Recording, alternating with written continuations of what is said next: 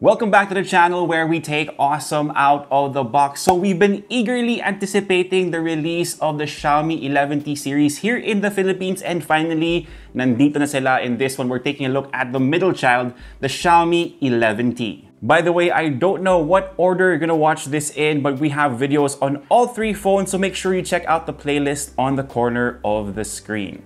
Now let's get to the unboxing to see kung solid nga ba yung smartphone na to.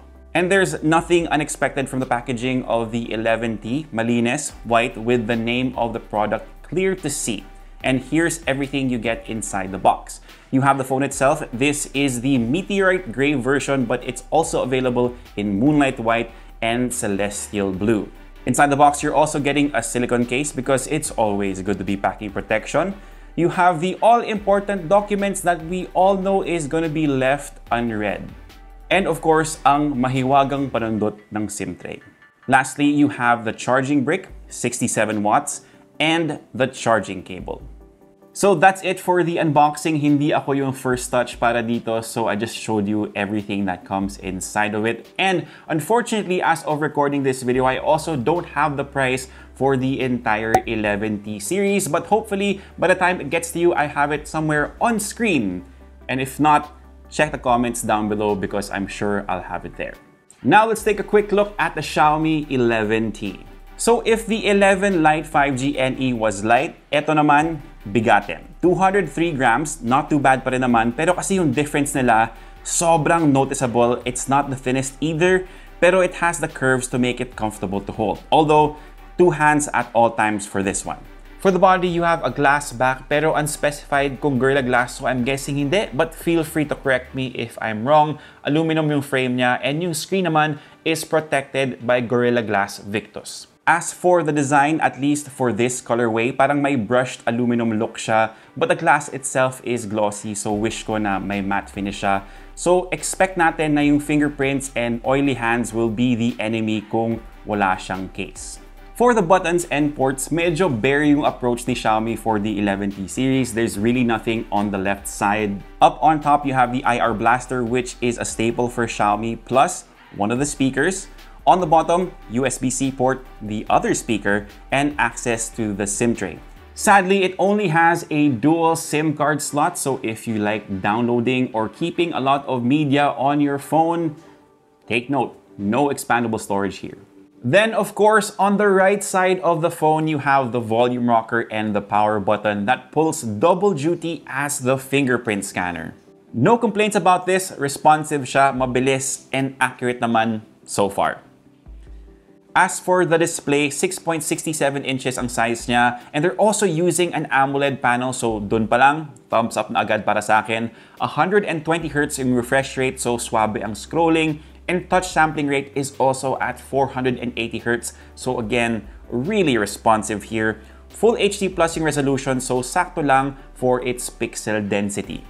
Picture quality is what you would expect from an AMOLED screen, but Xiaomi says that this is also equipped with True Color and it does look pretty good. It's also Widevine L1 certified, so full HD playback on Netflix with HDR, but no Dolby Vision like the Lite 5G NE.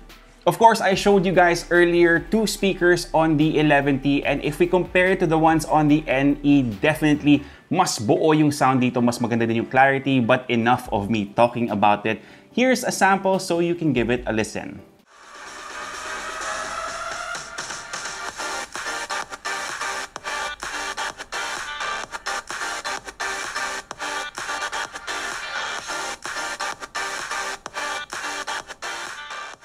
Now let's move on to the camera. 16 megapixels yung selfie shooter niya, f2.45 yung aperture. And here are a couple of samples here in the studio kasi hindi pa kami masyadong nakakalabas kasi Techtober is in full swing, guys. So that's it for now for the selfie camera.